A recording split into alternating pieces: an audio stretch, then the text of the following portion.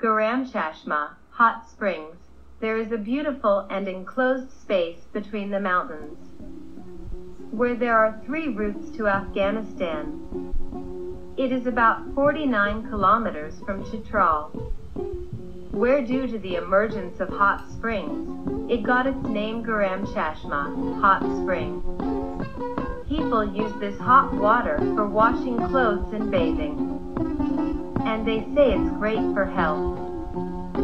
There are 2 other names, Anjigan and Lutko.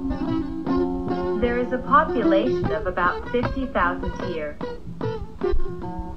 Potatoes are the most productive. Apart from this, apples, grapes, apricots, walnuts and other fruits are famous here. You find beautiful hotels and swimming pools here. You come here and enjoy the beautiful valleys.